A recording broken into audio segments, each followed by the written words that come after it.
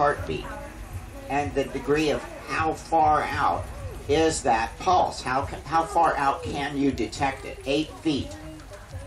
8 feet out. Okay? Pow, pow, pow, pow. Hi, everybody. Pow, pow, pow. You know, we're all pulsing together. If you looked at it, it's like maybe a pond or something like that. You know how those like interference patterns are going, you know, like plop, plop, plop, and you're all interconnected. So we're all a field of interconnected light bodies already, and we've been tuned. Awesome, you know, all day. Probably, hopefully, a little bit fed, almost ready to make more. You know, this is a really good condition. So, all right. So our light bodies. I always like to throw this in to get a little perspective on our creative force here. They say that 13.7 billion years ago, the universe arose out of no-thingness into manifestation in quite a short period of time, but actually 13.7 billion years.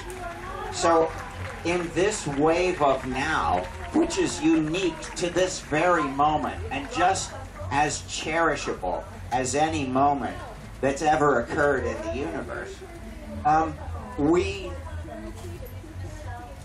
acknowledge our interconnectedness with the entire cosmic manifestation, because without its occurring, who knows, this moment would probably not have been possible.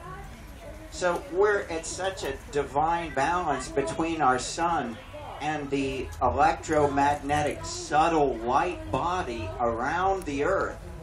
It's the only thing that protects us. It's like a mother holding us in its uterine kind of protection.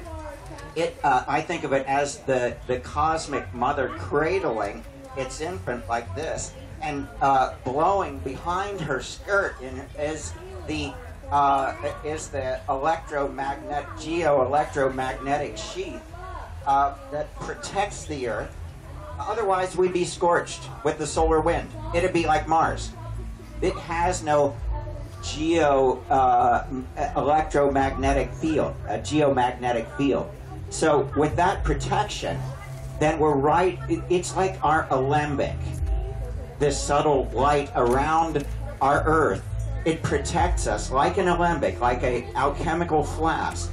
So